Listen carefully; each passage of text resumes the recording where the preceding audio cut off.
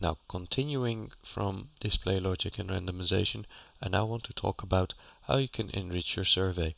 You can add a lot of high media elements to your survey, such as pictures or videos. To add pictures, you first need to upload them in Qualtrics. You do that in your library. Click the top left corner, the three lines, go to library, and there you can upload graphics.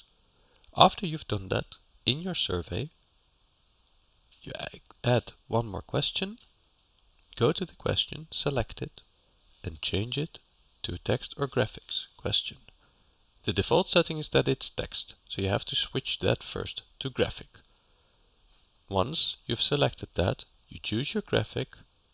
In this case, we're just going to take the Tilburg University logo, and there it is.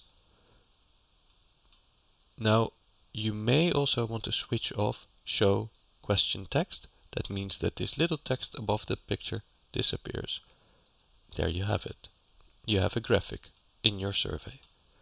Now, for the second part, I'm going to show you how you can add videos to your survey. For example, a YouTube video. This is a bit more complicated, but you don't have to upload the videos in Qualtrics.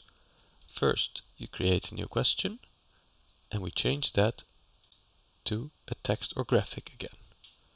Now, we go to YouTube, where you can find a video.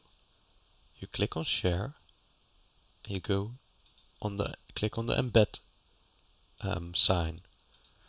This gives you a code. You just click on it and you copy the code. Go back to your Qualtrics survey, select the text and click on Rich Content Editor. In the Rich Content Editor, you click on this little symbol called Source, and you paste the embed text you copied from YouTube. There you go. Now you have a video in your survey.